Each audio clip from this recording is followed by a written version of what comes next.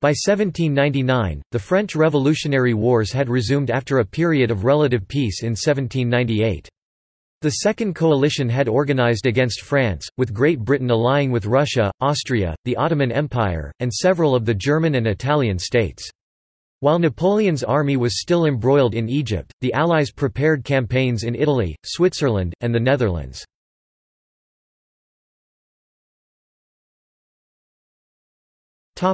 Egypt. Napoleon had consolidated his control of Egypt for the time being. Soon after the beginning of the year, he mounted an invasion of Syria, capturing El Arish and Jaffa.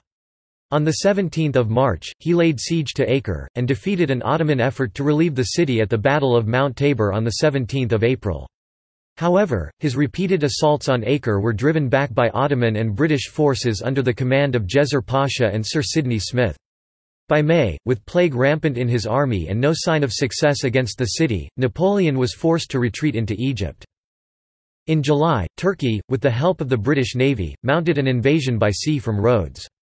Napoleon attacked the Turkish beachheads and annihilated their army at Abu Qir. In August–September, after 6 months of getting no news from France due to an effective enemy blockade, and now reading some French newspapers conveniently provided to him by his enemy Great Britain, Napoleon decided to return to Europe the next day, hearing from these newspapers of the political and military crisis in France. Leaving his Army of Egypt behind with Kleber in command, he somehow managed to sail through the British blockade and returned to France on 9 October and then on to Paris, where he resolved to take control of the then 5-man Directory government there in a coup.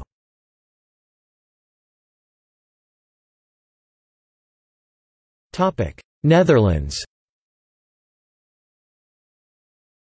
In August, the Allies mounted an invasion of the Netherlands, which at that time was a French vassal state, known as the 1795–1806 Batavian Republic, with a combined Anglo-Russian army under the Duke of York, who landed at the northern tip of Holland.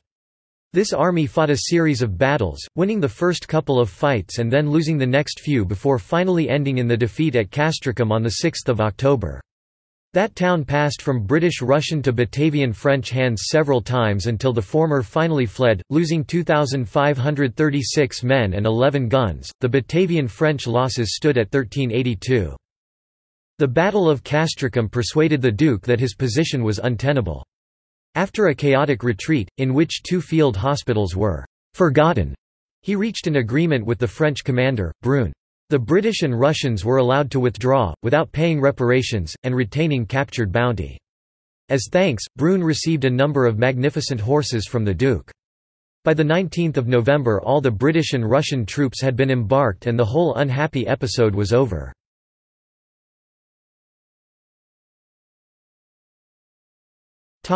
Italy. By January, the French army had pursued the Neapolitan army from Rome to Naples, taking the capital. French General Scherrer attacked the Austrian army under Kray, but was heavily defeated at Magnano near Verona on 5 April. Russian General Suvorov, taking over the Allied campaign, pursued the French to Cassano, defeating them and recapturing Milan and Turin. In June, Suvorov won the Battle of Trebia against a reinforcing army under MacDonald, pushing the French back into the Alps and Genoa. Gen. Moreau was briefly appointed to command the French forces, followed quickly by General Joubert, who was severely defeated at Novi, a few miles south of Marengo. Joubert was killed there amongst the French skirmishers while reconnoitering the enemy lines. By the end of the year, French forces had almost been driven from Italy and Suvorov was ordered to Switzerland.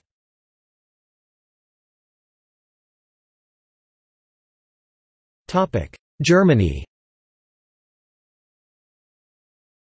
The French offensive relied on coordinated attacks by the Army of the Danube, the Army of Mayence, and the Army of the North.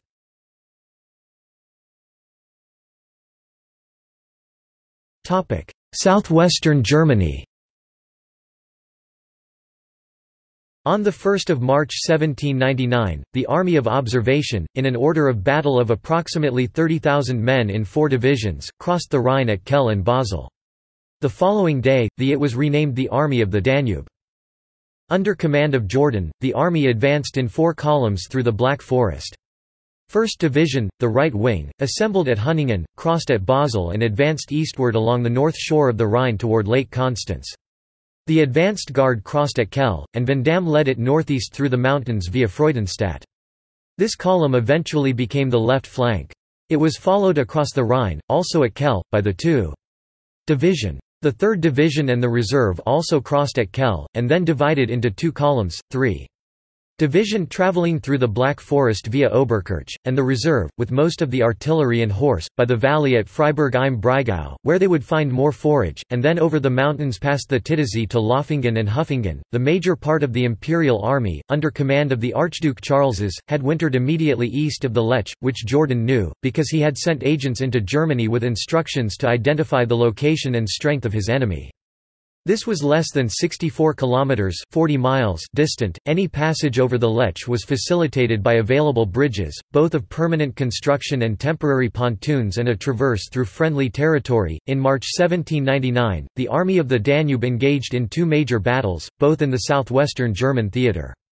At the intensely fought Battle of Ostrach, 21–2 March 1799, the first battle of the War of the Second Coalition, Austrian forces, under the command of Archduke Charles, defeated Jourdan's Army of the Danube. The French suffered significant losses and were forced to retreat from the region, taking up new positions to the west at Meskirch, Mekirch, and then at Stockach and Ingen.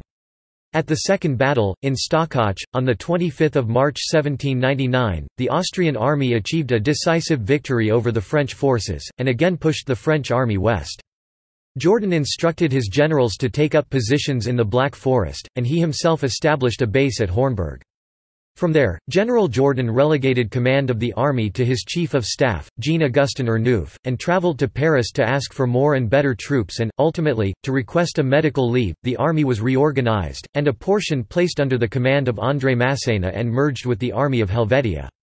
Following the reorganization and change in command, the army participated in several skirmishes and actions on the eastern part of the Swiss plateau, including the Battle of Winterthur. After this action, 3 forces of the Imperial Army united north of Zurich, completing a partial encirclement of Masséna's combined Army of the Danube and Army of Switzerland. A few days later, at the First Battle of Zurich, Masséna was forced west, across the limit. In late summer, 1799, Charles was ordered to support imperial activities in the Middle Rhineland. He withdrew north across the Rhine, and marched toward Mannheim, leaving Zurich in northern Switzerland in the hands of the inexperienced Alexander Korsakov and 25,000 Russian troops. Although the highly capable Friedrich Freiherr von Hotz remained in support, his 15,000 men were not able to counter Korsakov's poor defensive arrangements. 3 weeks later, at the Second Battle of Zurich, the Russian force was annihilated, and Hotz was killed south of Zurich. This left Masséna in control of northern Switzerland, and forced Suvorov into an arduous 3-week march into the Vorarlberg, where his troops arrived, starving and exhausted, in mid-October.